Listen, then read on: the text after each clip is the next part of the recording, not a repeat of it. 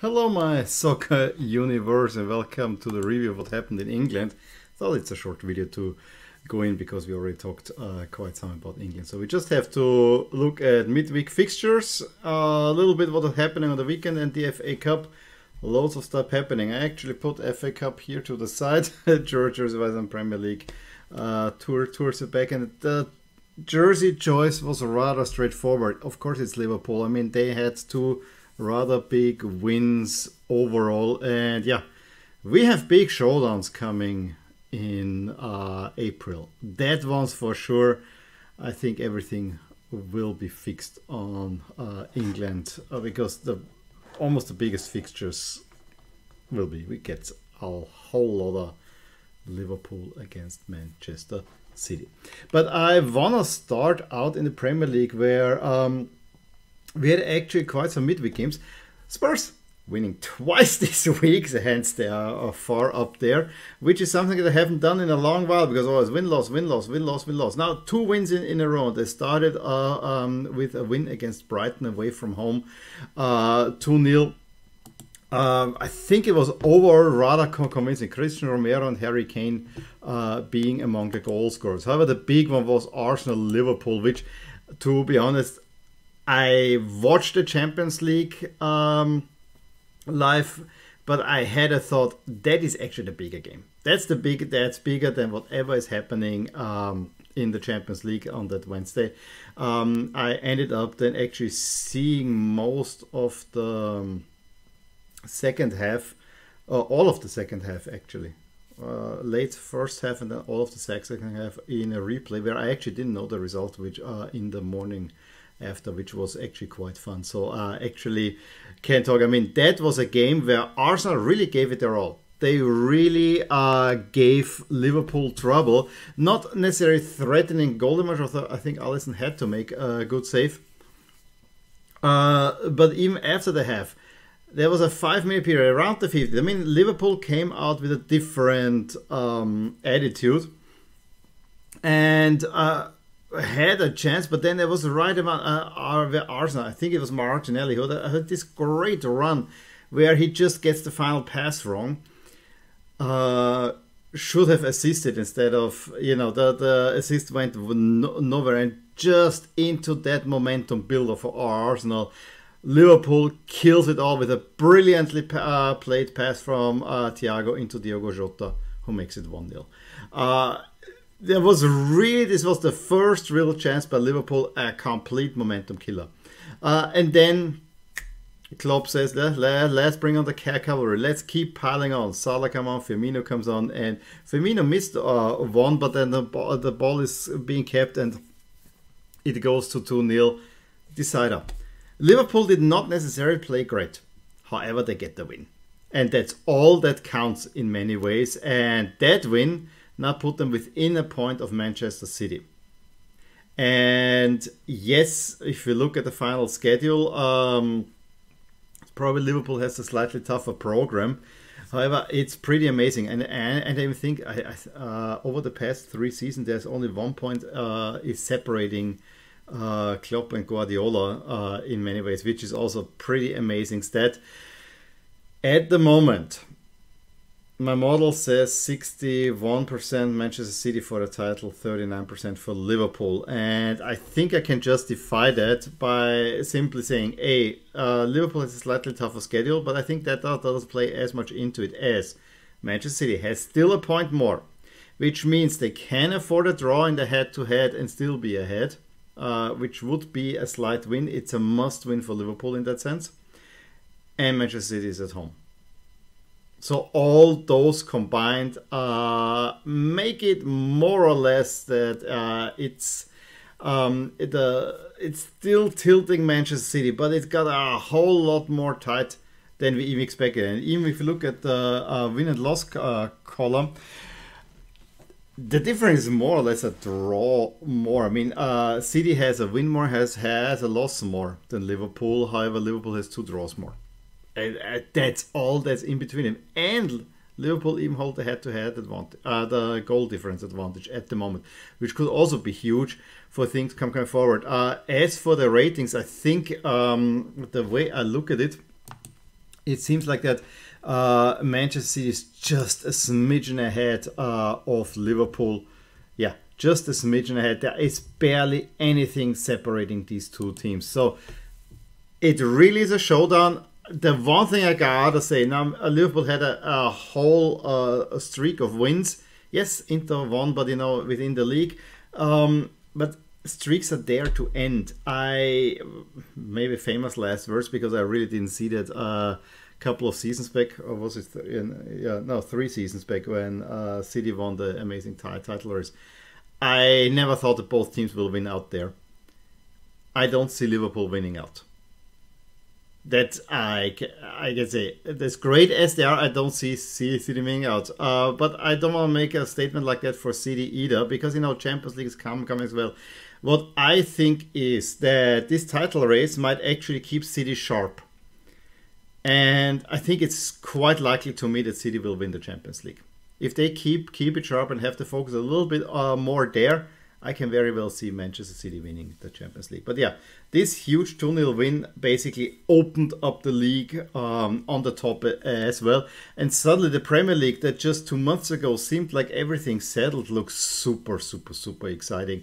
And I can see how my focus is now shifting. I watched a lot of German league at the beginning of the year. I always watch Serie A, but at the moment my focus shifts definitely more towards the Premier League, and I actually find myself watching loads of Premier League games at the expense of, as I said, Germany and especially La Liga.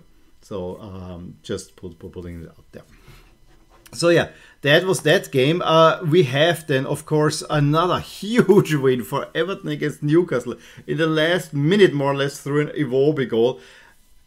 Essential win for Everton. They needed this one.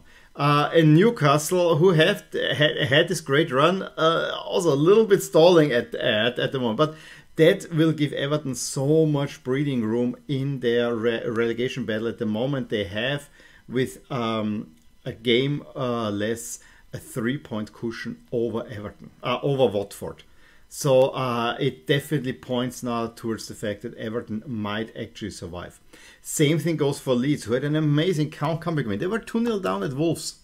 Not necessarily, I must say, that it was all that deserved this 2-0. However, that Leeds were coming back, we never saw it. I mean, they were definitely the luckier team in this one. I think Wolves probably would have deserved the win, even though I thought that the 2-0 at the half was probably a teeny bit too high. But it all changed with a yellow-red for Jimenez. And then Harrison pokes more or less one in. And just 3 minutes later, Rodrigo makes 2-2. And then Ayling just wills it in for a 3-2 win.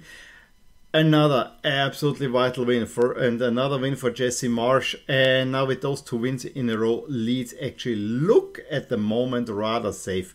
I still have to say 23% chance for Leeds to get relegated because they have 3 games more than Burnley. Everton at 33%. Brentford, we'll get to them in a sec, also kind of now looking a little bit more steady at 30 points. And Newcastle and Crystal Palace at 31. I don't think we should consider them for relegation at this point. Moving forward, Arsenal coming back from the loss to Liverpool. And a little bit moaning about having to play so early, which I never like. So they're the only team that actually had to play twice now in this period. They again and get actually a pretty good win at Aston Villa. So Arsenal also staying on track for a top 4 spot, which is very much theirs with 72%. However, Spurs, thanks on the strength of Son and Kane. Son scoring 2 goals and Kane assisting, of course, as always. Get a 3-1 win over West Ham. West Ham team that was clearly depleted from the Europa League fight against Sevilla. So maybe an easy win for Spurs. I have at the moment 72% Arsenal, 20% Spurs, and 7% United, 1% only for West Ham, of making into the top 4. I still lean very much Arsenal, although we have to say, there is the head-to-head is coming up, and that could very well decide. But on the other side, I do not trust Spurs to put a winning run together. Maybe they will, maybe they won't. So we gotta see. And in all the stuff I forgot now, Leicester of course beat Brentford 2-1. Brentford, as I said, not quite safe for Leicester. It means basically their midfield spot is secured, but I don't. This will be more or less a season to forget unless they do something in the Conference League. So that's it for the Premier League at this very moment. But we also had the FA Cup quarterfinal. To talk about where Chelsea got a very professional 2-0 win over Middlesbrough with even Lukaku scoring. So everything seeming fine there. And Chelsea suddenly, seemingly, there are enough beats that they might actually have a new owner very soon. Lukaku and Ziyech scoring the 2 goals there. Then Crystal Palace absolutely destroy Everton 4-0. That comes a little bit out of nowhere. Manchester City scoring over Southampton is probably a little, from what I hear, I didn't see much, it's a little bit higher than one would have expected from seeing the game, but 4-1. And then I saw the second half of Liverpool against Nottingham Forest, where from what I hear now, in the first half Liverpool was the better team despite having many changes. Nottingham Forest actually really having chances and taking the game to Liverpool. It was a real good cup fight, going up and down. But again, once Klopp brings the cavalry on, there was not even Salah and Mane needed, and it's still Jota in the 78th. Looked a little bit offside, but if in the replay, I know the camera angle wasn't good. I already thought, yeah, it might not be. And so it was not. And the goal stood, and it was a 1-0 win for Liverpool. Meaning we have the top 3 in the semi-final plus Crystal Palace. And now, of course, it was all down to the draw. And while one might say that City against Crystal Palace and Chelsea against Liverpool would have been maybe the fairer draw, no, what do we get? We get Chelsea against Crystal Palace, kind of southwest London derby, and we get the big one, Manchester City against Liverpool around the 16th. They play on the 10th already against each other. It could be that they move it to the 17th. They play already on the 10th against each other in the Premier League, which is huge. Then you have Champions League in between. Liverpool will probably say, yeah, fortunately we can rest some players there against Benfica, which sounds weird to say it this way. And then Manchester City, and then they have to play at Wembley against Manchester City. This week, I think it's pretty clear what will be on everyone's menu. So yeah, FA Cup interesting. There are still all 4 titles available for Liverpool. I just don't see it. It's just such an unimaginable feat. But the one thing that I have to say that Liverpool have now, that they didn't have like 2 or even 3 seasons ago, is that they have now squad depth up front. And Klopp can really change it. Change up. The squad is a whole lot more deeper. However, I still think the Manchester City squad is the better one. So I would say Manchester City is going to take at least one of those titles. And if you had to ask me, probably the Champions League. In any case, those are my thoughts on the happenings in England. Please give me a thumbs up if you enjoyed this video. Subscribe to my channel for some more videos like these. And I will talk to you soon. Bye. Hey there. I really hope you enjoyed this video. And if you did, here are some videos and playlists that you might actually enjoy too. Also, please consider subscribing to my channel and click the little bell. So in order to get updated whenever something happens in my soccer universe.